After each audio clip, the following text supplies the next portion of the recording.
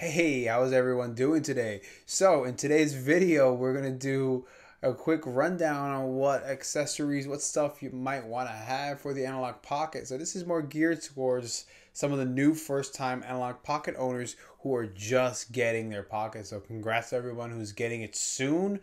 I'm happy for everyone who can play with this. It's an awesome device that I'm sure many people will be able to enjoy. So without further ado, let's get into the video and I'll just show you all the stuff that I have and some of the stuff that are bonuses that you might want to pick up too because they look pretty cool with it. But without further ado, let's get into the video. But first, one thing, please leave a like and subscribe. Thank you very much everyone, and let's get into the video.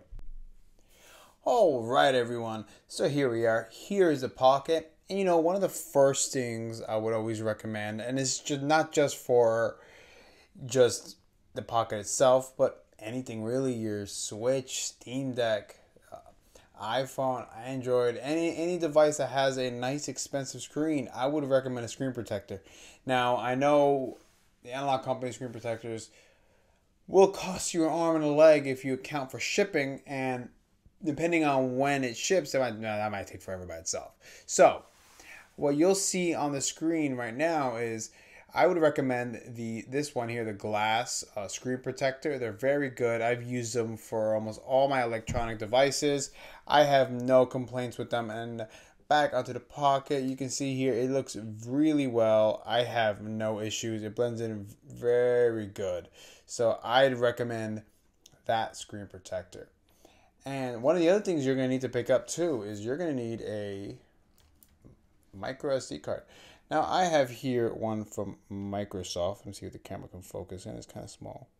Yeah, I got a 64 gigabyte one. I feel like that one is perfect at the moment. I'm sure depending on cores, yeah, I might need to pick up something bigger. But right now I have plenty of space on the 64 gigabyte. And I still have plenty, and I have a lot of games on this. So needless to say, that is a win for me. Now, one of the other things is you're going to need a case. So one of the ones that I have here is a pretty good case. It's going to be this case right here. Now, I've used this case just for quick travels to and from work occasionally if I don't want to bring my other case. But I'll put it up on the screen. It's not that expensive. It's pretty good. It's not crazy. Gives you adequate protection. Has a pocket right here where you can stuff. Right here. Here's a game right now. You can fit 1, 2, probably 3 Game Boy games, and you can probably fit more Game Boy Advance games as well. So this is a very good case for a low price. Now there are plenty other cases you can have as well. There's a Pelican case that I've seen people modify. You can get stuff on Etsy. There's a whole bunch of cases you can get. This is just my personal pick. Now another one that I use most of the time is my Waterfield case. Now let me just move this back a little bit. Now the Waterfield case, it's a very good case. It has very good feel to it, and it has a pretty good amount of space. I had more Game Boy games there, and you know, I stuffed a screen cleaner right there as well, and it's pretty cool. Honestly, I like their products. I've had it for the PS Vita, or my Steam Deck, so I've had it a good amount of times. It has a nice magnetic closing, and I'll pop it up on the screen right now just so you can really check out the site. And just from the site alone, it is a little on the expensive side. But I personally feel like if you're going to spend over $200 on the Pocket, it doesn't hurt to have an expensive case either. But I totally understand that, you know, the Analogue Pocket itself costs a lot of money. But you look at the inside too, it has some nice felt on the inside. I think it's felt, I believe, but it's really soft. I have had no issues with this case. I personally like that. Now, back to the Pocket itself. Also, just on a quick note, I don't really expect this video to be going crazy long. This is just a quick like, you know, 101 stuff that I have for the Pocket itself. Now, here's something else you might want to pick up as well. I have a 65 watt charger here. This is one of my extra ones that I use to charge it on the go.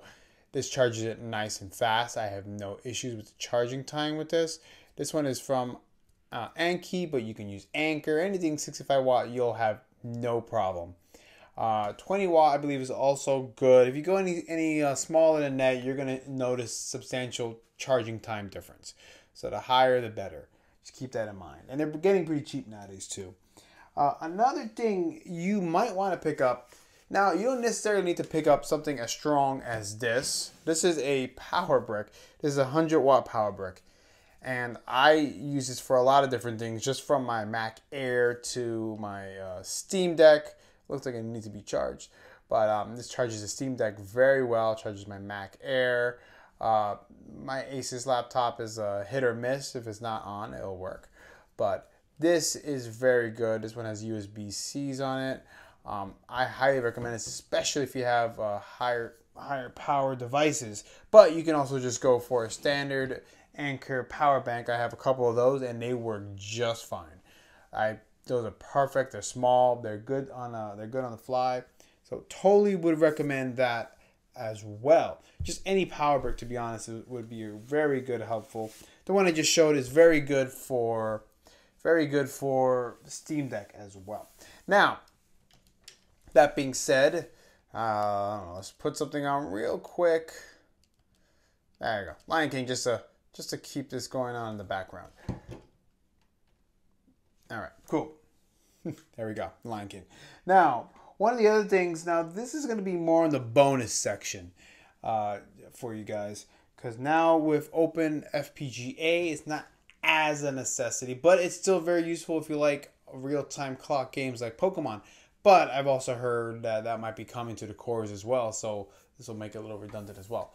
Here is an Easy Flash. Now this one works better for me personally than the EverDrive, because that one gives me issues because I have an older model. But these are great as well. One of the big benefits is the real-time clock on these. That is a huge benefit. That's honestly the biggest benefit at the moment. But another good benefit is you can just take this out and pop it into your original Game Boy and continue playing. You can't do that with Open FPGA. You need to take the game out. It's a little more complicated. But here you can just play it on all your devices. Same thing with the EverDrive GBA Mini. Same exact concept. That real-time clock is a big one there. Now the Easy Flash does have some advantages, and this is something people want me to revisit again. Please let me know. I don't mind revisiting those topics. I've covered them before in the past. Another little bonus one. Here is a single flash game. This one I believe has at the moment, I think it is Pokemon Prism. These are awesome. This is in a boxy pixel case. This is also aluminum. Of course, it's a little dirty because I haven't played this one in a while. Let me just clean it real quick. And if people would like me to revisit this again, I don't mind talking about it again. I do like these single flash cards. They're pretty cool. There are ways you need to change the games out. You can use GB operators. I think that's the biggest one you can use at the moment. So I'm very happy about that. But these are also great because this one specifically has a real-time clock. Obviously, it does not account for daylight savings time at the moment. But it works very good. No complaints there. Highly recommend single flash cards if you want to get the original feels of playing with the cartridge. Now, I wish I could talk a little bit more to for example, the adapters, but mine have yet to arrive, and that might be for some time. I will hold off on the dock talks as well because I don't have the dock. I'm still waiting for that as well, which is another sore topic by itself. But we all know how Analogue operates, so they take, it's a little bit slower for Analogue to do anything. So, but these are also optional, mostly because of the Open FPGA and just the capabilities of that. But right now at the moment, you don't have stuff like real-time clocks, so it's not going to be the same thing. But just being able to play these games on Open FPGA is amazing. Now, I recommend Pocket Updater. I cannot stress that enough. Pocket Updater is going to be your best friend for these cores. They will do everything for you minus the ROMs. That you're going to have to figure out on your own, and I'm sorry I cannot help you on that, but I'm sure you'll do just fine in looking it up. Google will be your best friend on that one. But it is amazing what you could do with these cores, the amount of games you can play. Let me tell you, you'll have a blast. It is a difference playing a hardware emulation versus soft emulation. So there is a difference, and you'll notice it just more by the accuracy. But that being said, it's amazing. You don't have to get an EverDrive or something like that. I like how you even get that logo. You didn't even get that logo playing it off of the Analogue Pocket itself. So that part is pretty cool. Okay, here is another optional. It is not a mandatory, but it is still cool to have. Here is the Nintendo DS Rumble Pack. Not obviously you don't need it, but it is pretty cool to just be able to pop in a Game Boy game. Let's do, what was a good one that always used it? Let's see, where is it? Hopefully I have Perfect Dark, because that's the one that would use it. Let's see. There is that Perfect Dark. That is Perfect Dark. So the cool thing about this is, I don't know if I had to put it first, is that with this Rumble Pack, you'll actually get the Rumble feature that was initially done with the game. So I have Perfect Dark, and it's a great game. I played it when I was a kid, and you get all the Rumble features without having to keep replacing the little AAA battery on it. But that being said, it's not a necessity. It's fun to play with. It's fun to have. It's a nice little gimmick, but it's not a necessity. So cool though. I gotta say that. This is the exact. I was able to rip the exact save too. Let's see if it works if I had to do it first. Let's see. I don't know if you're gonna be able to hear it. You have to get hurt first. Oh, you hear that? I'm getting hit. It's working. It's cool. Again, it's just a nice little thing to have.